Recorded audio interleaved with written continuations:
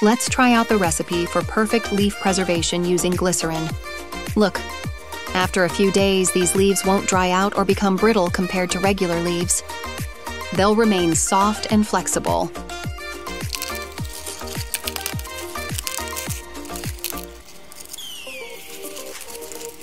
We collect beautiful autumn leaves. In a container, we mix 1 part glycerin with 2 parts hot water. Mix thoroughly. Carefully place the leaves in the container and press them down with any object if they float. Leave them in the solution for 3 to 4 days or longer.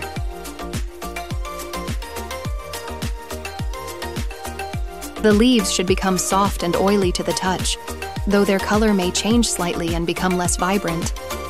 Pat the finished leaves dry with napkins or rinse them in water and let them dry completely. Everything brilliant is simple.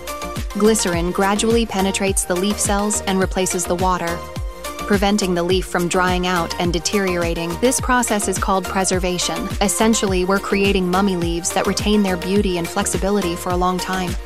These leaves are perfect material for crafts, herbariums, autumn projects, and decorations,